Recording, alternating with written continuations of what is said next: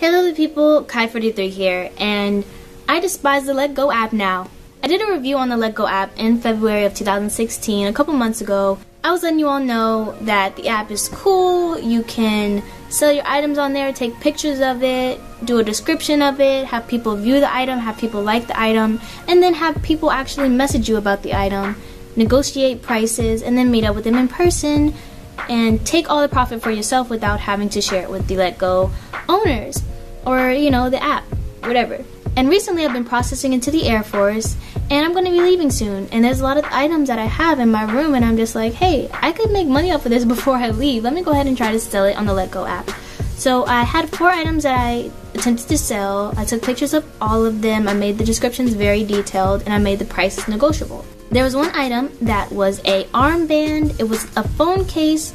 You could put it on your arm for working out, and I got a message about it. I got a message about it from this guy. Now his profile picture was of him waist up, no shirt, and I'm like, oh, okay, he must like to work out, so this is a great item for him to use. I'll go ahead and reference the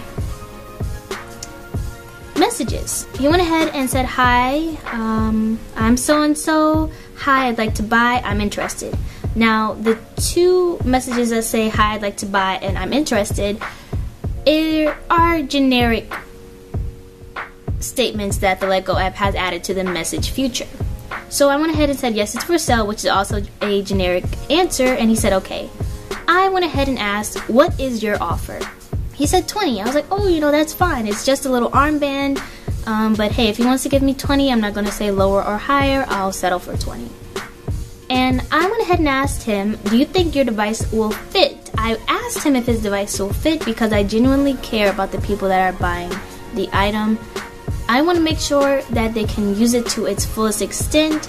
With this item in particular, I attempted to use it, but I just didn't feel comfortable with it on my arm.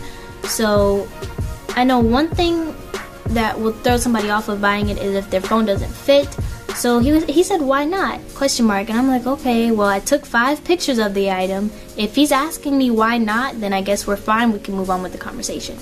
So I said, just making sure, when do you want to do the exchange? He said today. This was on a Sunday around 8:30 almost. And I said, are you free tomorrow during the day? Instead, he said, not sure. So I'm like, okay, if tonight is better, would you be able to meet me at the Shoppers in my neighborhood? He said, nope, don't actually have a car. Sorry. So I immediately questioned him. I'm like, so how do you plan on getting the item?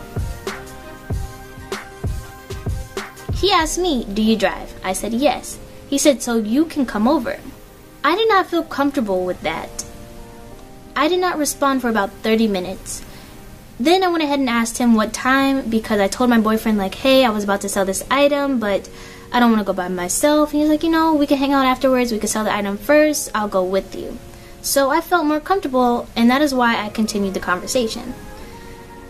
He asked me, what time is best for you? I said about 20-30 minutes because it wouldn't take me long to get to his location. And he said, today or ... and I said, yes. He said, okay, if you want.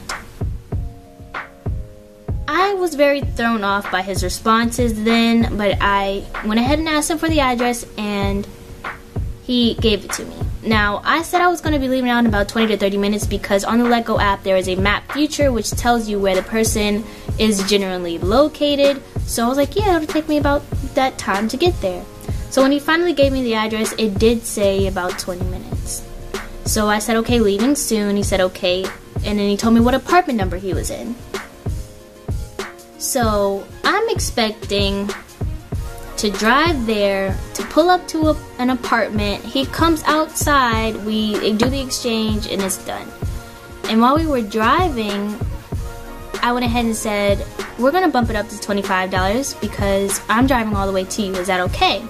And he said, no problem, baby. That also made me feel very uncomfortable, but we were already on the way. I just wanted it to be over with. So he said, I'm out, as in outside, but no sign of you. And I said, driving closer. We had a problem finding this guy. The neighborhoods were very confusing. It was just a pain in the butt. We were all getting frustrated. But this guy continued to message me. He said, do you know how cold it is outside? I believe he was trying to say, supposed to be there before let me out, baby. I believe he was trying to say, like, you're supposed to be in the area that I am before you tell me to come outside. But I really thought that we were close, and we were not. So I let him know that the numbers are hard to read. So he went ahead and told me what apartment number building number he was in again, and I let him know that we were 2 down from that. So he said, what is your car mark? And I let him know it was just a silver car. He doesn't know, he doesn't need to know the year and all that good stuff. So that's why I said that. And we circled back around the apartments where he said he would be at. We thought someone would be standing outside because that's what he made it seem like. And I let him know, like, hey, we're waiting in front of a trash bin. He said, what type of car do you have? He was asking me again. I said, it is a Kia silver car. It's a Kia silver car. It's a Kia silver car. I told you it's a silver car. Just look out for a silver car. Like, why do you keep on asking me about what car I have? So then he goes to say, white van right here. Automatically, I'm like, what? Because before I got that message, my boyfriend was like, oh, what if he's in that white van? And he was. So the joke wasn't all that funny afterwards. If you recall, when I was messaging him beforehand, he told me that he did not have a car. He said, nope, don't actually have a car, sorry. So for him to jump out of a white van was very confusing to me. My boyfriend put down my passenger window, and the guy gave me $25, and I gave him the item. I started counting the money. I was like, is this 25 in total? And he said yes. So I made sure it was, like, it felt real. And he went ahead and examined the item. He put one phone in the item, it did not fit. He put the second device in the item, it did not fit. So he was like, oh, it doesn't fit. I'm looking at him and I'm like, I asked you if you would be sure if it fit, and you said, why not? It's not a one size fit all. If it was, I would have let him know. I would have felt more comfortable with selling it to anybody if it was one size fit all. But he kind of was like sighing and looking down at the item in his devices, and he was like, okay. And he got back in the van and we drove off. We felt very uncomfortable. We felt very uncomfortable because I was lied to. If he was able to pull up in a white van, he could have met me at a public place, and he could have met me the next day. I felt like he wanted to take control of me.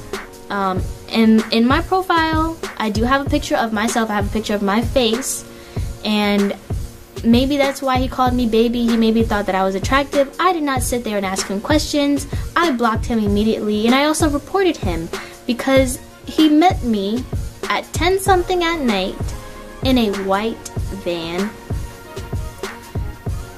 I wouldn't have went if my boyfriend and his best friend and his little brother didn't come with us. I would have just pushed it off. I probably wouldn't have even sold the item, but I felt more comfortable being around people. But it's just like, even though I was still around people, I felt like he wanted to take control of me. He could have taken me, he could have snatched me up, he could have put me in the white van, he could have did whatever. And that is why my thoughts on the Letgo app have drastically changed. The people on there, and it could just be the area that I'm in, but it's just not genuine. It's not as genuine as it once was. Selling items has been slower than it has been a few months ago.